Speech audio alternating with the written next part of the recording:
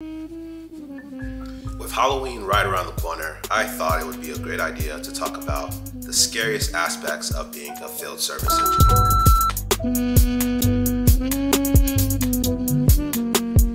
Welcome back to Untitled Label, where we strive for greatness through optimization. If you're new here, welcome to the channel, and I hope you stick around. If you do enjoy this content, consider subscribing and like at the end of the video if you actually found this valuable. If you're a current subscriber, thanks for coming back and checking out this new video. I hope you enjoy it, and I hope you consider sharing with someone else that might consider this useful as well. Now, with the housekeeping out of the way, let's get into today's video. The two topics I'm going to focus on for this video are going to be the equipment, and on the other side, the people that have the equipment. When it comes to these two aspects of the job, I think these are going to be the most stressful, or for this holiday season coming up, the most scary. The equipment that you work on might be somewhat complicated and cumbersome. However, with good training, you're going to be able to pick this stuff up and you're going to be able to do well on the job. Now, it's not a perfect environment whenever you're out in the field. You do your training in labs that are usually pretty calm. There's no customers hovering over you. There's not a lot of outside factors that are going to be impacting your work. But whenever you're at a customer site, you have customers, you have other people that are there.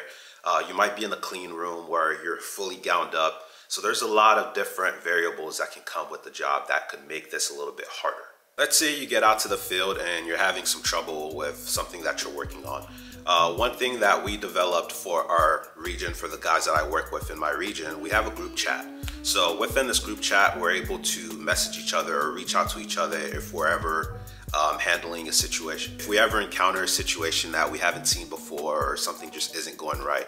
I think with the combined knowledge and the sheer amount of experience that the guys that I work with, the guys and girls that I work with, one way or another, we're able to figure out what issues we're having or issues that you're gonna encounter. Now, don't panic. You're gonna have a nice support system. For me, for the company that I work for, I get pretty adequate training. The people that give the training, I could always reach out to them. So if that's something you can do as well, let's say you're stuck working on something, reach out to the people that give you training. But before you do that, I think it's extremely important to, while you're in training, make sure you take good notes. I'm an advocate of taking good notes, making sure you write down as much information as you can. Even if you don't understand, tell them, hey, slow down, can you repeat that again? So step one, while you're in training, make sure you take good notes. Now, when you're on the customer site, that doesn't make it any better because it's still high stress. You're stressing out, you're freaking out, you don't know what to do.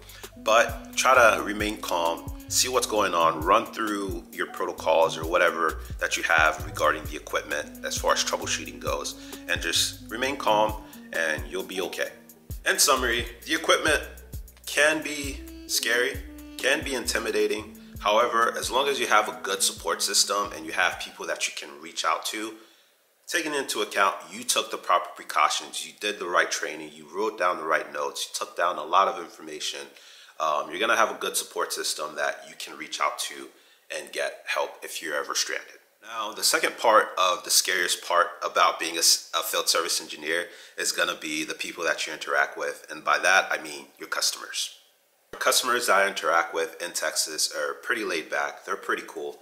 I try to create a professional but friendly personality to interact with them. In my opinion, I'd rather have a nightmare piece of equipment than a nightmare customer. Easy, hands down. Reason why, if the equipment is down, something's not working right, at the end of the day, you're gonna figure out something. People are a little bit harder to gauge, interact with. They'll say something in your face, everything's good, but little do you know, behind your back, it's not so good. Now, if you can find, I don't know, some common ground between the customer, that definitely helps out with breaking any kind of barriers that might be there. You come on site, you're here to do a job, but let's say you're coming in for a repair. It's not the best of conditions that you want to show up, but you can turn that negative situation into something positive. Personally, I have seen that before, so it is definitely something that anyone can do. Dealing with difficult customers is a little bit, it's hard to give advice as to what you should do.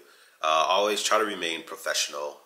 be courteous, and just try to understand where they're coming from. That's literally the best advice I can give as far as de-escalating the situation. So people are a little bit hard to gauge when it comes to this profession, but as long as you're professional, you do your work as you're supposed to, and you're timely, stuff like that, it really goes a long way with making a good impression on your customers. I really hope you guys found this video entertaining or helpful, or both. If you did, consider subscribing if you haven't yet, and share this video with someone that might find this helpful as well. With that said, I'll catch you on the next one.